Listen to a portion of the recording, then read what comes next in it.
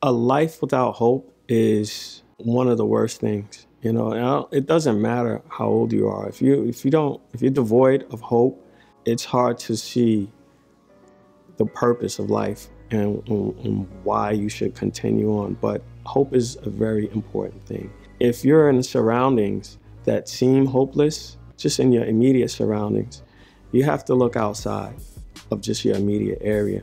If that's all it takes to just give you the inkling that there's more to life than what's being shown to you, then pursue it.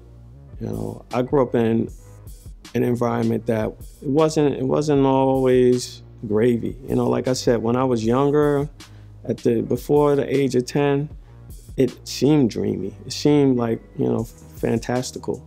And then came drugs, and everything changed. And the communities are still now, you're talking 30 plus years later, it's just now beginning to change. It's kind of hard to direct a kid who doesn't have anything around them, but it's not a matter of saying.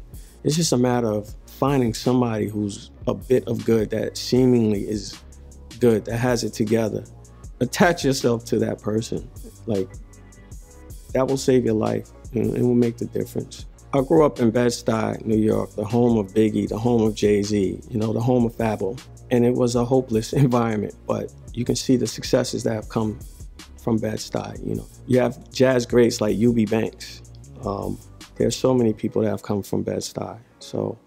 Sharks was all around us. But man, you know what I mean? It's like we knew they was there, but you know, you ain't stopping for them. You know they there because you can see it. There's people that's going to jail for killing dogs, and people that's getting off scot-free for killing a black man. Chris is like, yo, there he is. Yo, Tip, you better hit him. Yo, Tip, you better hit him. Yo, Tip, hit him. Went down and it was off to the races from there. And that's what this whole game is all about. We should be trying to create a higher level of consciousness through our art. We should not be dumbing it down for the sake of trying to make a buck. We should make the buck work for us.